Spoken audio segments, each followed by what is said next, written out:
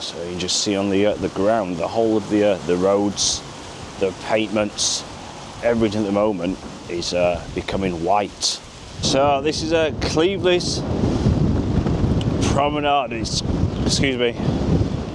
It's really hard to talk because the wind is so strong and it is absolutely bitter. But look how lovely that looks. The white crashing, you know, another couple of hours. The sea is going to be quite rough again.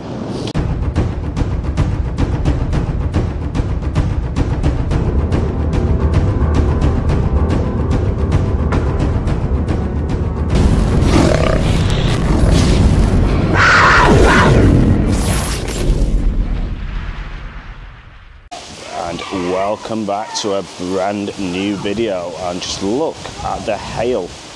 It's absolutely lashing it down with hailstones. And if you don't know where we are in Cleveland at the moment, and at the moment we just started the video and just look at it. Let's just pan the camera around slightly to the left, and it is throwing it down with hailstones. So we're just taking shelter at the moment before we try to even attempt to do a bit of a video. The sky, it is black, and yeah, like I said, we're in Cleveland at the moment, and it's awful. It's absolutely bitter, and it is awful. So you can just see on the ground, the whole of the roads, the pavements, everything at the moment is becoming white.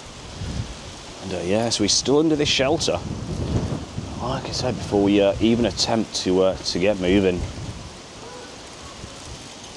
So this is like I said, Cleveland, and I think the hail has just stopped now. So what we'll do, we'll have a bit of a venture and just see what Cleveland's like about sort of about 3:45 on a midweek, and you can see everyone's taking shelter from the cold. Everyone seems to gather in the doorsteps. So yeah, I think what we'll do, we'll whip under this shelter. It sort of stretches about sort of 30-40 feet, so we'll keep a little bit dry. And again, there's a lovely little fruit shop over there, Sleet Produce, and they do lovely organic food, little pet shops, and all sorts around in Cleveland, and everything is wonderfully decorated. I've said this many times, there is a group of volunteers who decorate Cleveland, and it's a volunteer group. They do such a wonderful job. We'll have a bit of a look and show you what they do, because they put little decorations on and little woolen mittens, all sorts of things, and they keep the area really, really nice. So you can see there's plenty of little shops up here, little family bakeries, you know, Bon Marche. You've even got a little arcade as well. You've got all the Costa coffees and all sorts along Cleveland. And let's have a go a bit further, because they're actually selling Christmas trees. I think that's Home Bargains. Yeah, so they've even got the Christmas trees. So if you do need a Christmas tree, you live in Cleveland or around the area, Home Bargains have got the trees up. There we go. So we've even got trees for sale just in Home Bargains in Cleveland. Look at those, and they're not a bad price, £13.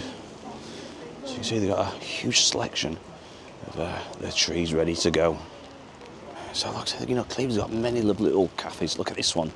Look how lovely and decorated that is for the Christmas. I mean, you can see there's not a soul outside because of the freezing conditions. But you know, imagine that in the summer. We've even got a little cocktail lounge as well, and that's just situated near Iceland Home Bargains. So I've just been invited into the Cork Wine and Cheese Bar in Cleveland, and what a fantastic little place this is. So they've been open since May, so we're going to have a bit of a whip around. I'll just show you some of the lovely features and everything they got with this one. And so that's look, all the wines, everything on the bar. It's fantastic. Look how swish this one looks. So if you want something to a bit of a bite to eat or a drink, then certainly head to this one. So this is just some of the magnificent wine they do. Look at that. So I'm not a wine expert, so I imagine possibly some of you are, and that's just some of the selection of wines they do. And also they do the cheese as well. Look at that. Fantastic. So yeah, if you're a bit of a loose end, or you fancy that exclusive drink, then certainly pop into the Cork in Cleveland. So yeah, that's the corkscrew. So like I said, if you haven't tried that one, it's certainly worth giving it a try. Like I said, just been speaking to the gentleman for about sort of 20 minutes. Had a nice conversation. He was discussing all the wines and all sorts about whiskey. So it did go a little over my head, but yeah, I'll pop the everything in the description. So if you want to try that one, certainly go into that one. And you can see now they're taking all the items inside. And they've got a little marquee and there's all sorts of things, sort of foam covers and all the little goodies you can imagine they have on the street. So they normally got like sort of 2 or 3 of these little stalls. And in the summer it's remarkable, the little bargains you can pick up. And you can see they're just taking everything down now as it's another day over. So we'll just head a bit more towards the tram line. So at the moment, I'm battling an umbrella. I'm battling the wind, the rain, cold hands. I'm battling all fronts here, just making this video. But nevertheless, so you might get a few shots of the brolly in, so I apologise for that. And you can see they've got the tree up now in Cleveland, and that is going to be turned on Saturday. So we'll cover that one because that will be a great one. Like I said, Cleveland is such a lovely little place. You know, it's got all the decoration. We're going to have a look at these little knitted things. And like I said, Cleveland's volunteers do an amazing job. You can see they're already getting the Christmas spirit. You see each one of these are decorated in lovely knitted. Wow, look at that one. Let's whip the camera around to the left. Let's have a look. You see, you know, they're certainly got into the Christmas spirit in Cleveland this year. And I mean, look at this. How wonderful, you know, do these look? Each one is handcrafted. So yeah, this is the Christmas tree in Cleveland. Like I said, the is going to be turned on Saturday. So we'll certainly cover that one. How magnificent does that look? And, yeah, look at all the little decorations just hanging off the rails. And right in the middle of this road, the tram line runs along, and you get the tram all the way from Stargate all the way to Fleetwood. And like I said, if you are living in Fleetwood or Blackpool, you're visiting, like I say, you can grab the tram and you come and visit this wonderful place, Cleveland. So right on the corner, this is just one street off the main Victoria Road, and let's cross over the road. This used to be a wonderful little cafe, and you know, I've been here quite a few times. It was a fantastic little place. Really nice coffee and food, and the lovely people. But you can see that's now, it looks like it's turned into some sort of shop maybe. Not too sure exactly what it is. Looks like they're selling sort of ornaments of some sort. It's certainly decorated nice. Look at all the flowers in the garden. But yeah, that used to be a wonderful little cafe. Like I said, now it's like it's some shop of some sort. Not too sure exactly what they do sell. But yeah, it's a wonderful little place that. And it's absolutely bitter, and I'm facing the wind. And like I said, it's just one street off the main promenade, or the main road, shall I say. And in Cleveland, they also have like a shoe zone. They've got B&M, so all the shops.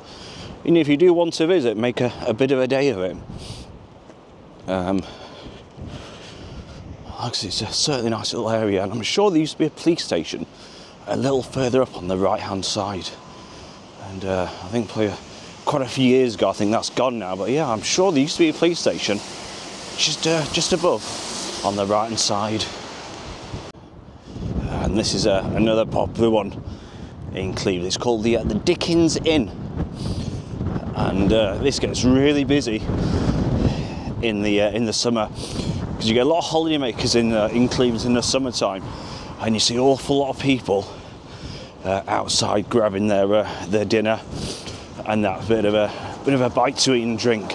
And that's the Dickens in Cleveland. Now, if I just pan the camera around to the right, I'm sure this building here, I might be wrong, but I'm 100% sure, I really am, that used to be the police station.